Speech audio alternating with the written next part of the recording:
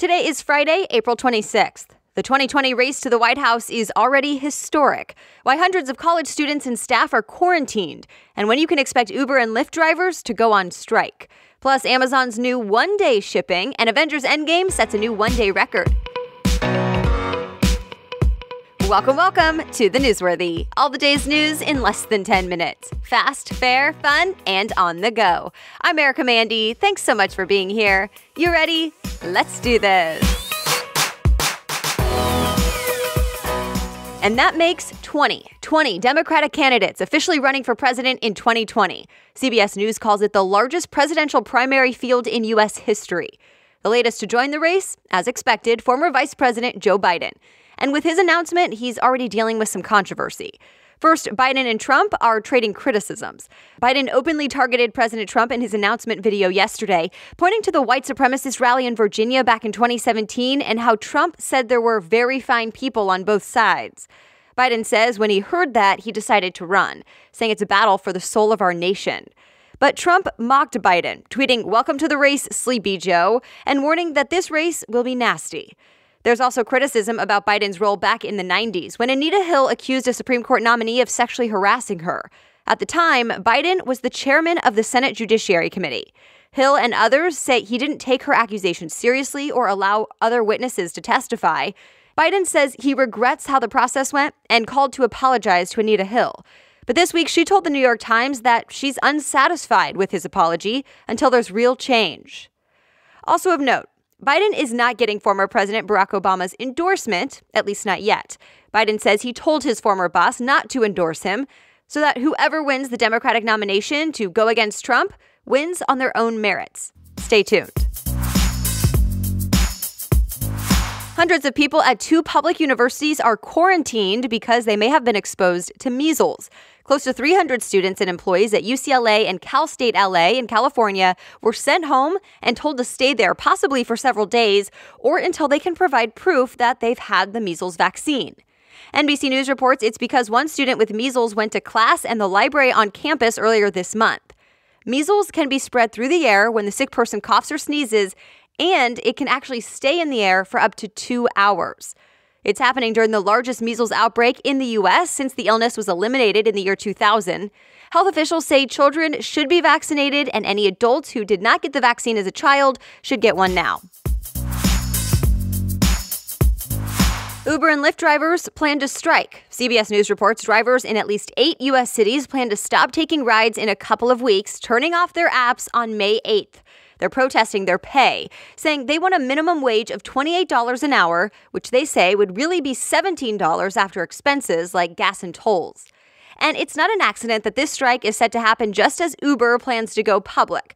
Uber's IPO is scheduled for next month and is expected to value the company at around $80 to $90 billion. Investors and even some employees in the company will be instantly rich, but not the drivers. For now, the strike is set to happen in cities like LA, Boston, Chicago, and Washington, D.C. Well, marijuana is no longer just giving people a high, it may also be giving them a job. The New York Times reports the cannabis industry has become one of the country's fastest growing job sectors. And the job site ZipRecruiter says the industry has created at least 300,000 jobs.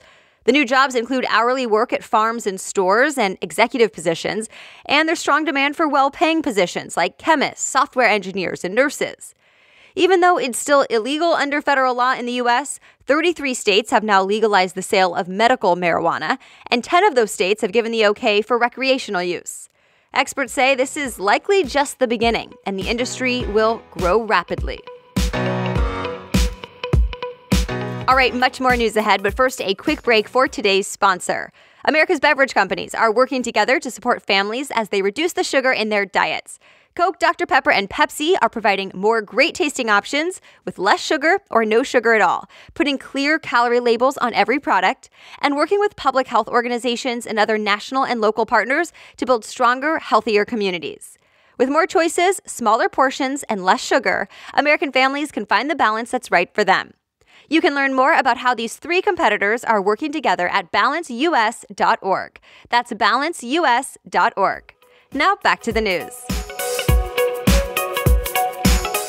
Microsoft hit the $1 trillion mark. It's now the third U.S. company to hit that market value milestone. The Wall Street Journal reports the company's shares surged yesterday, hitting a value of $1 trillion, although it came back down and closed at $990 billion.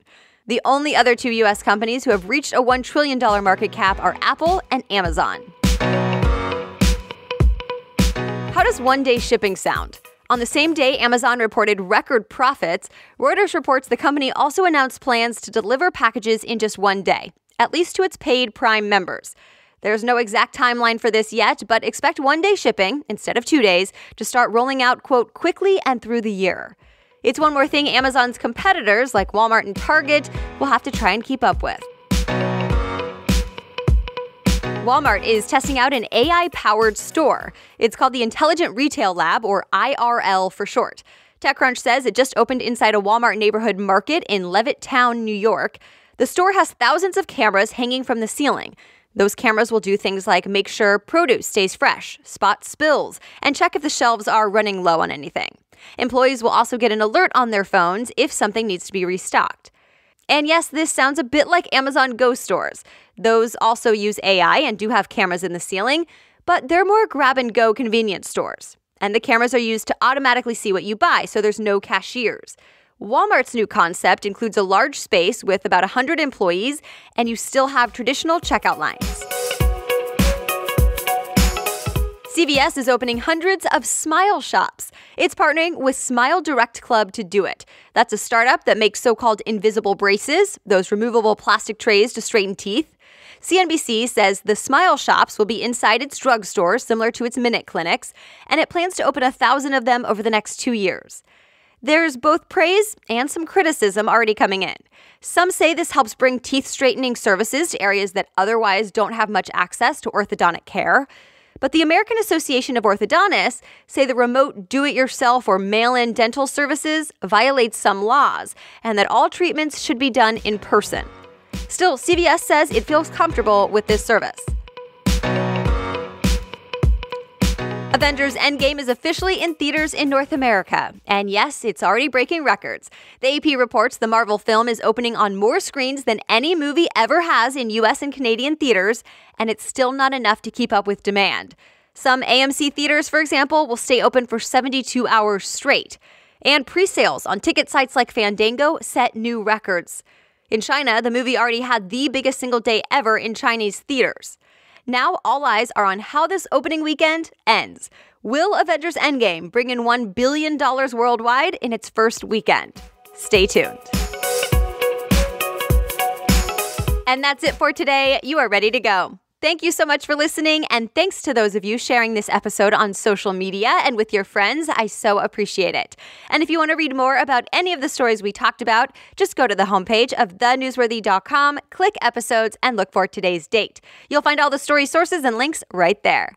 The Newsworthy is here for you every weekday by 4 in the morning. I'll be back with more news on Monday. Have a great weekend.